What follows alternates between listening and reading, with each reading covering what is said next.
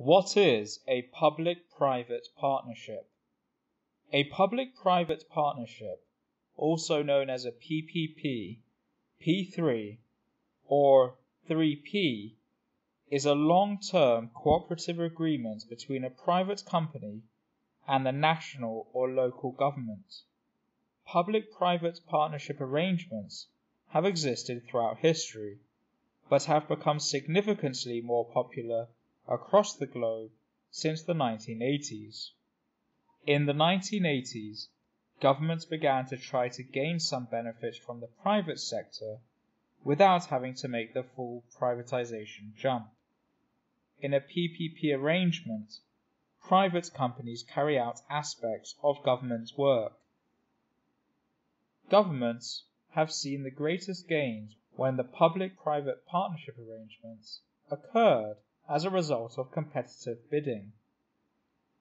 Competitive bidding involves different companies sending quotes to the government, i.e., estimates for the cost of a project.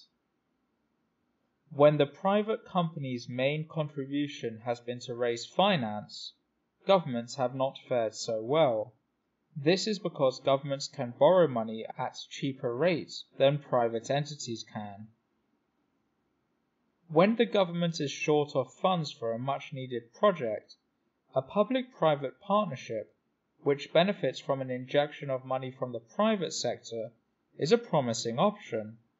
Critics, however, say that governments only seek public-private partnerships when they want to raise money without increasing their public borrowing figures.